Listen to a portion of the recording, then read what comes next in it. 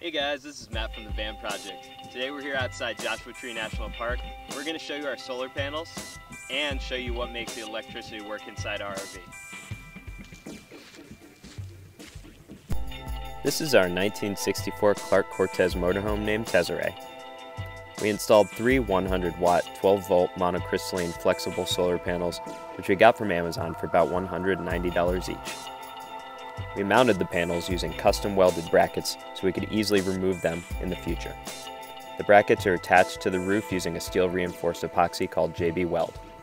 Duct tape holds the edges of the panels and wiring down.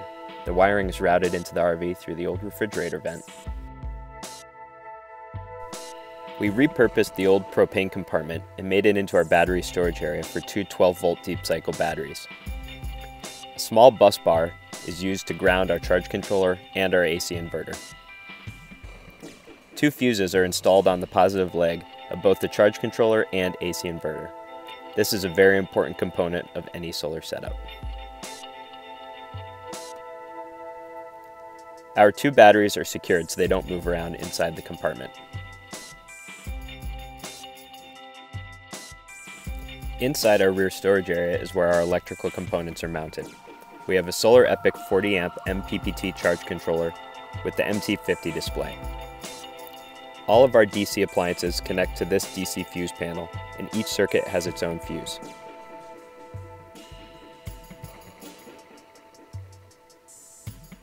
We do occasionally need AC power, and this is provided by our cotek 1500 watt AC inverter. It's a pure sine wave inverter capable of delivering clean, stable power.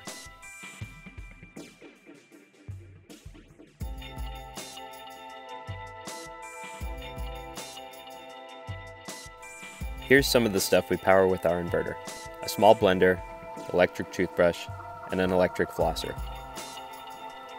We have a 3-outlet plug available under the sink.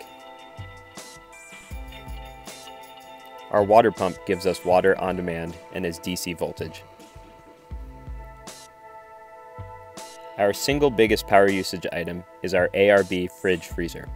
It's big enough to hold a week's worth of food and is adjustable. The compressor in the fridge comes on about once an hour in warmer weather.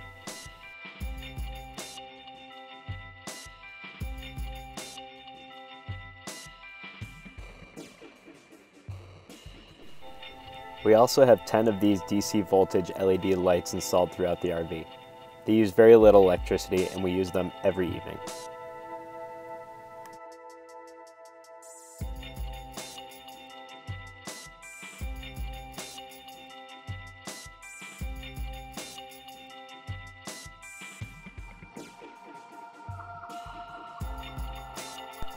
Thanks for watching. Make sure to give us a thumbs up if you'd like this video and subscribe to our channel. If you have any questions or suggestions, we'd love to hear what you have to say, so leave us a comment below.